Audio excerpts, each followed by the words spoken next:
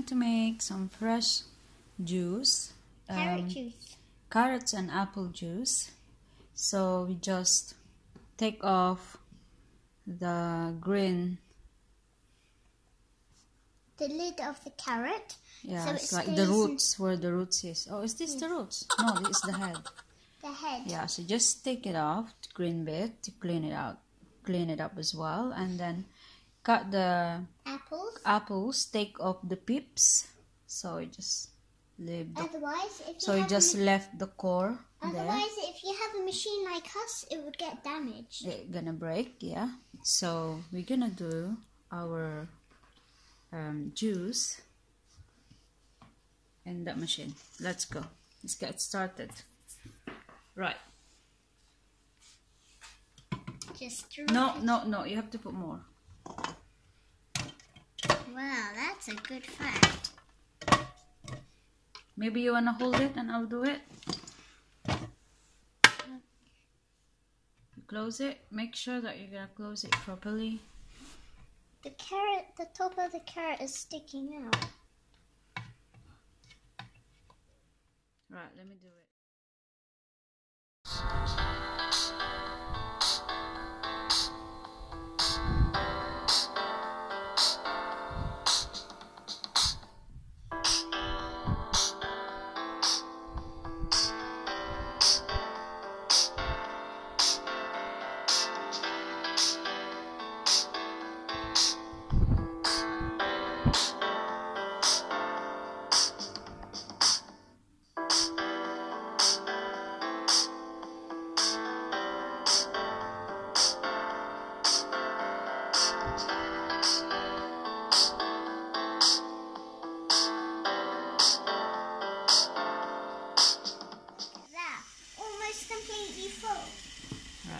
You need to finish it.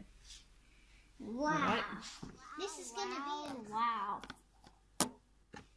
Hey guys, we're back in the game.